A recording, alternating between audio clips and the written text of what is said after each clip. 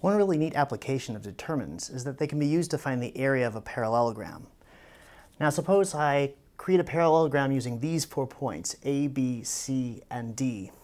I've got the parallelogram graphed here, and it turns out that if you pick any vertex of the parallelogram, I'm going to pick A, and look at the vectors AB and AD, that you can use those vectors to form a determinant whose value is going to be the area.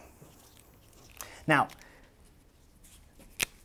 AB, vector AB, goes from point A to point B, and so its components are going to be 9 minus 1, which is 8, -4 minus -2, -4 plus 2, -2. And AD goes from point A to point D, and so its components are going to be 0, minus 1, -1, and 3 minus -2, 5.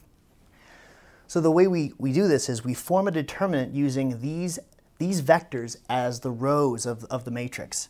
So the determinant is 8, -2, and -1, 5. Now, I have to do one other thing. Remember when you switch rows of a determinant, you change the sign of the determinant. So it's possible to get a negative answer from this determinant. So you should always take the absolute value.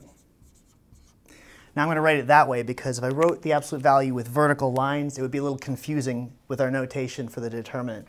But again, you can enter these vectors in either order as long as you take the absolute value afterwards. Okay, so let's calculate this area. So it's absolute value of 8 times 5, 40, minus -2 times -1, 2. So that's the absolute value of 38, which is 38. And so the area of this parallelogram is 38.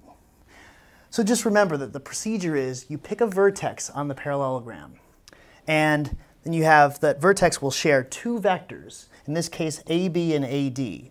If you use the components of those vectors to form a determinant, calculate that determinant and then take its absolute value.